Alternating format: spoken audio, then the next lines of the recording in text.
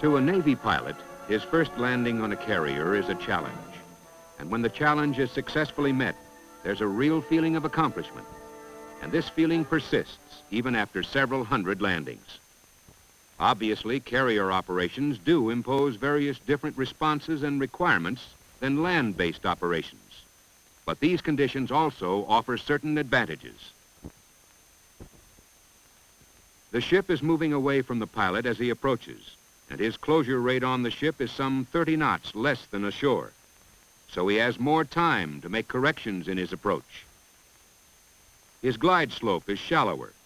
There is seldom a crosswind. When he touches down, he is not concerned with stopping his aircraft.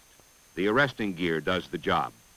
And if problems develop, the crash crew is standing by. As his experience increases, the pilot begins to feel that trapping aboard a carrier is preferable in many ways to landing ashore. Still, even with this confidence, backed by growing experience and accumulated skill, accidents do happen.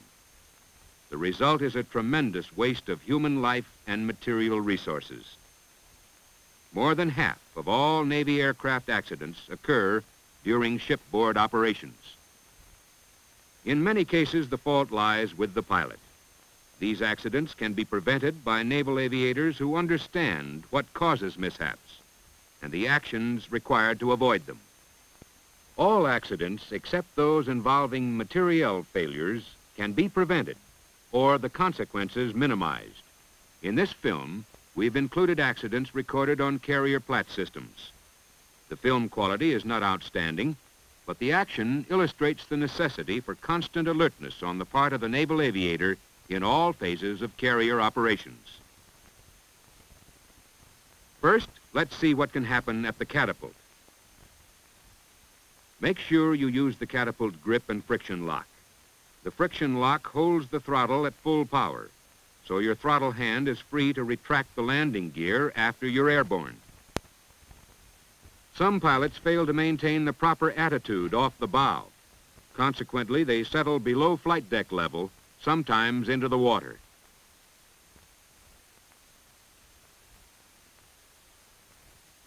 In the case of an early braking holdback or bridle or launch bar failure, cut power to idle and try to stop the aircraft with brakes.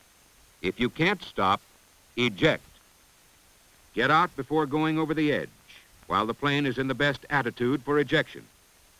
On a soft cat shot, if your end speed is below minimum for your weight and configuration, eject while you can still hold the nose up. Realize that in these days of highly reliable catapults, most soft shots are pilot-caused by accepting an improper weight on the weight board. Know your minimum airspeed and set your bug.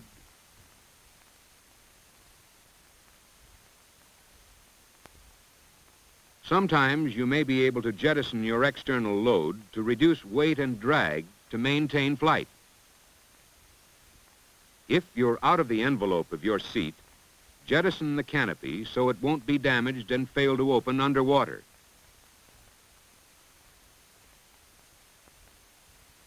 Blowing a tire on the catapult is generally no problem on launch.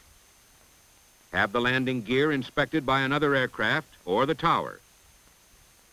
In extremes, for example, no rubber left on the wheel, you may have to make a barricade arrestment.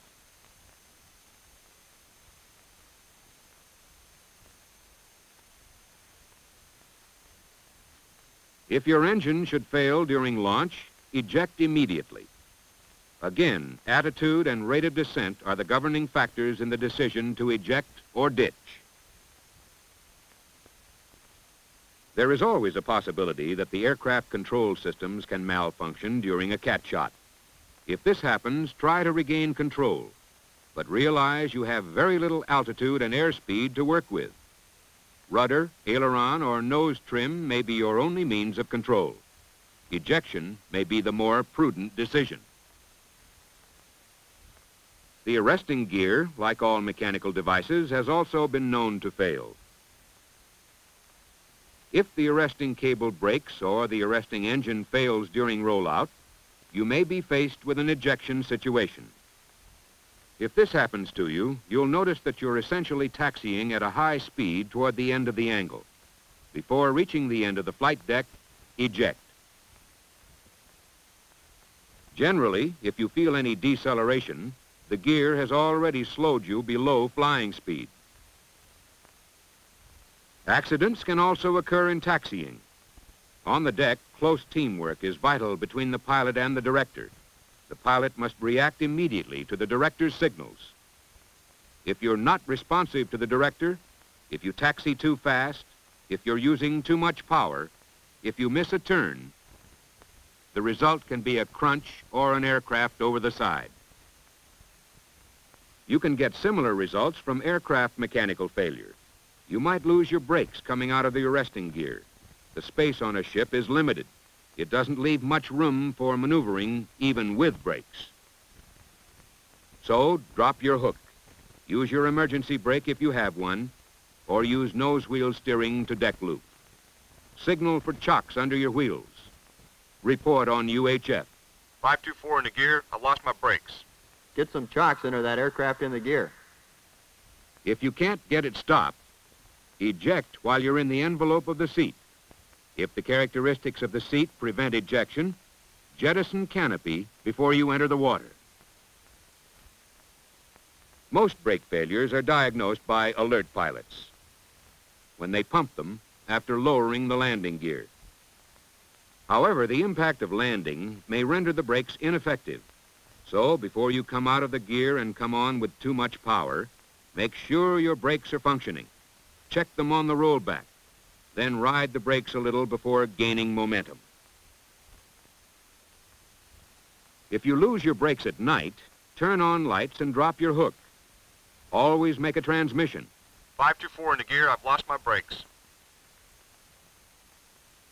Sometimes a pilot coming out of the gear will taxi too fast in his desire to get across the foul line. In his attempt to slow the speed, his brakes might lock.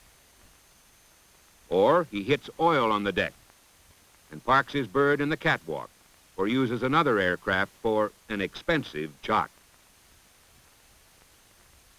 There are fixed procedures for operating on the flight deck, but sometimes situations may arise that require just plain common sense. For example, don't let the deck crew remove the tie-downs if you anticipate getting a severe blast from planes taxiing ahead of you, especially if they're larger planes. Aircraft have been blasted over the side. However, if the situation arises where it is obvious that your plane is going over the side, eject while you are still in the envelope. Think about situations where you're required to make an ejection decision. Stick with your decision. Go.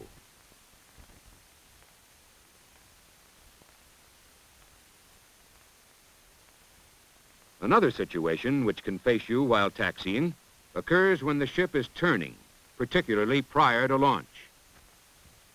As the ship turns into the wind, use brakes and power to hold the aircraft in position.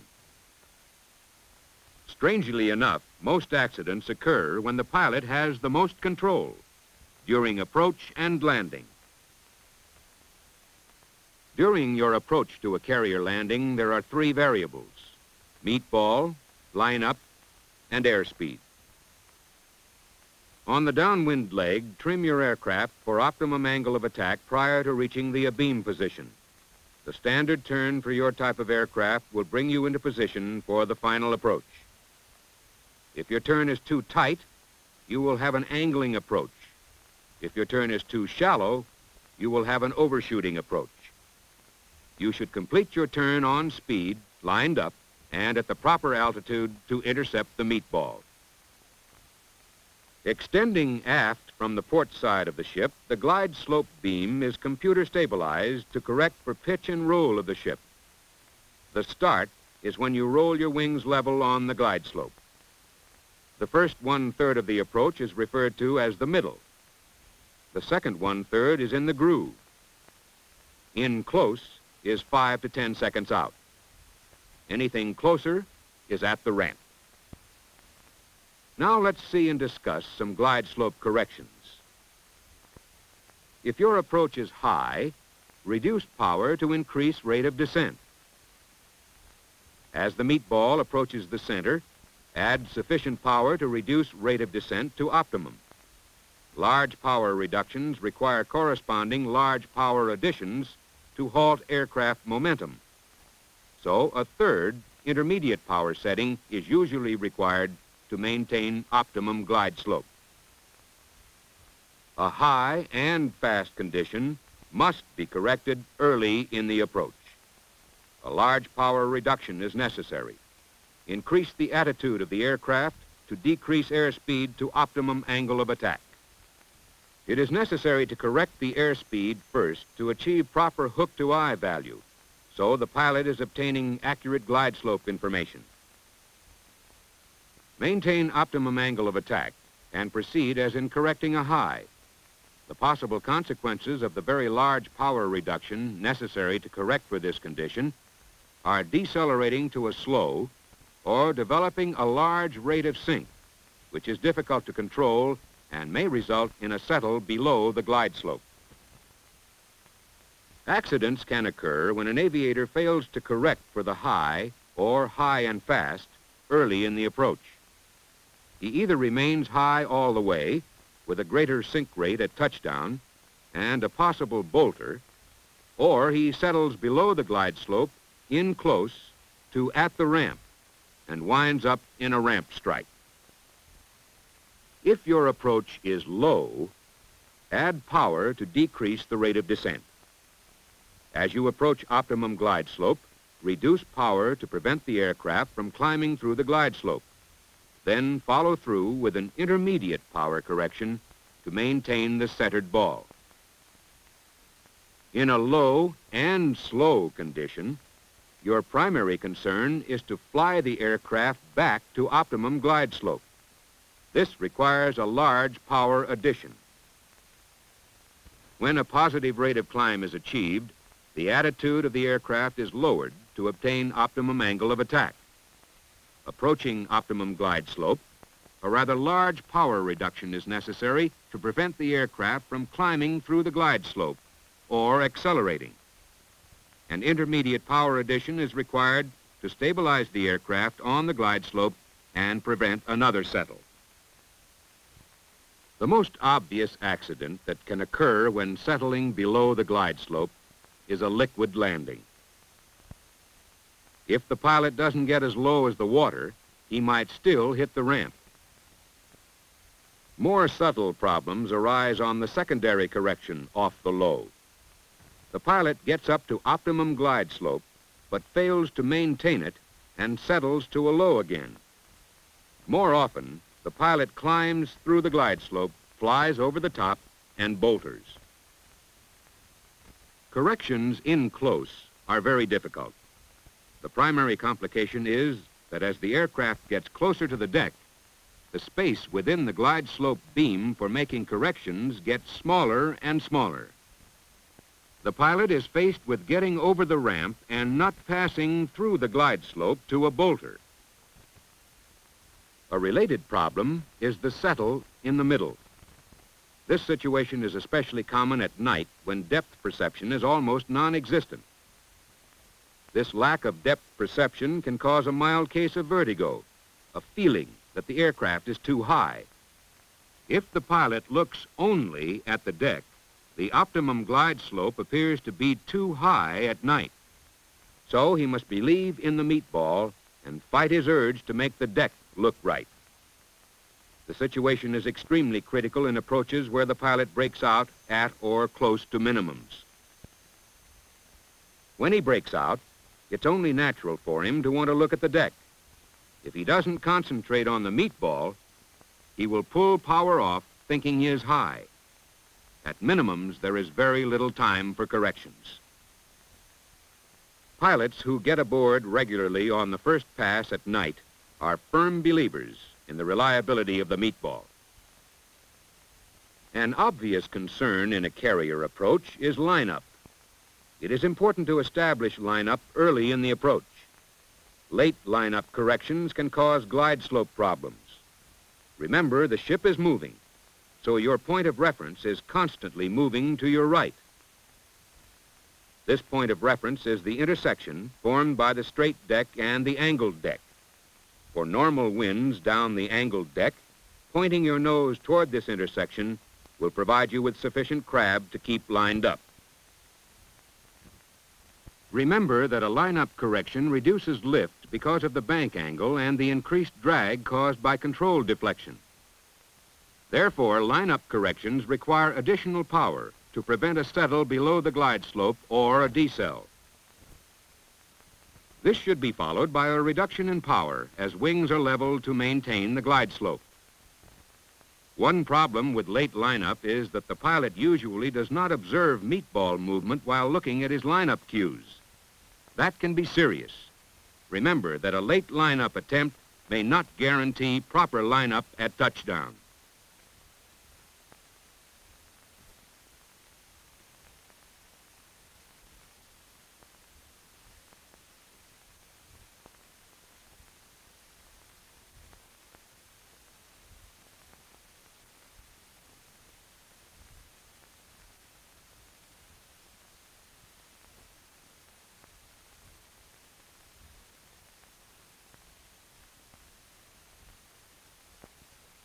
Airspeed control is primarily a function of aircraft attitude.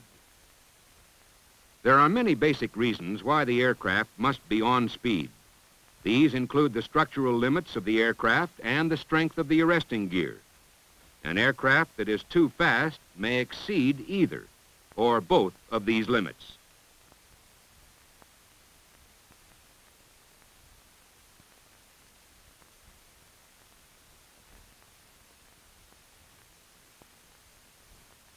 Also, the aircraft must maintain adequate airspeed for acceptable control. If it gets too slow, control is degraded past the point of safety.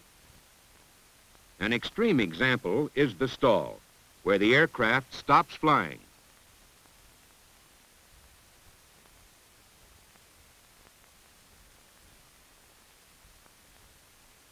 Finally, proper hook-to-ramp clearance is predicated on the hook-to-eye value for an on-speed aircraft.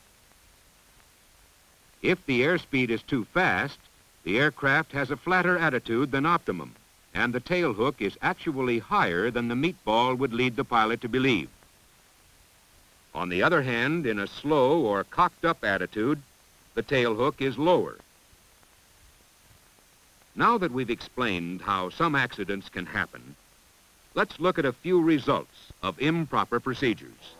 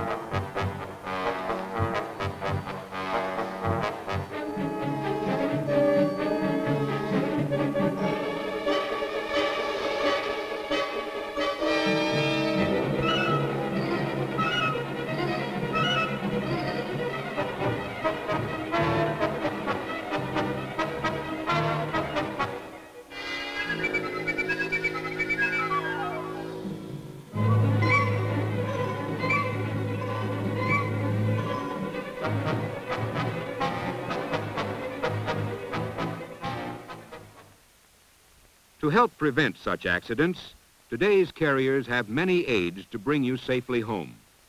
But the LSO is still a vital factor in your success. He brings to the operation human judgment based on extensive experience. From his position, he can see more clearly than the pilot when problems begin to develop in the approach. The LSO is in constant radio communication. With his pickle switch, he controls the wave-off and cut lights. He has a hook-to-ramp indicator to keep him apprised of deck and glide slope conditions. He has a true airspeed readout on aircraft in the groove. There is a basic angle repeater that gives the glide slope angle, the roll angle indicator for proper hook to ramp clearance, source, datum light, wave off, and cut light brightness indicators and controls, and many others to assist both the pilot and the LSO. If a pilot is not set up safely on the glide slope, on speed, and lined up by the time he is in close, it is the LSO's responsibility to give him a wave off. Wave off. Any wave off is mandatory to prevent a possible accident. If this happens to you, go to full power and maintain optimum angle of attack.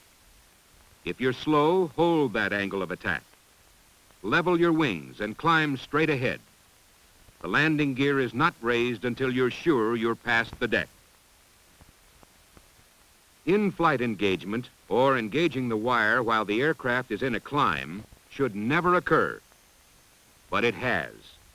In extreme situations, an LSO may wave off an aircraft at the ramp to ensure that the aircraft will clear the ramp.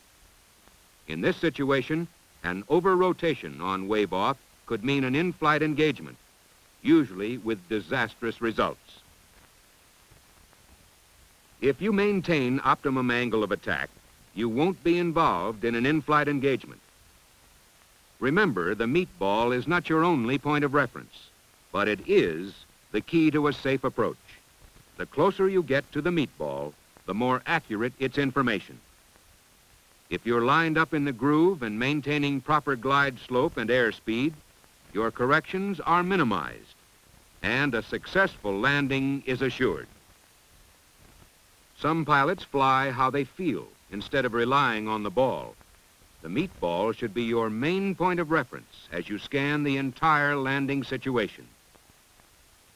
An experienced pilot knows he has to fight this urge to fly the deck. To the deck spotters, the deck looks high, so they settle. Next time it looks too low, and they may not catch the compensating climb in time.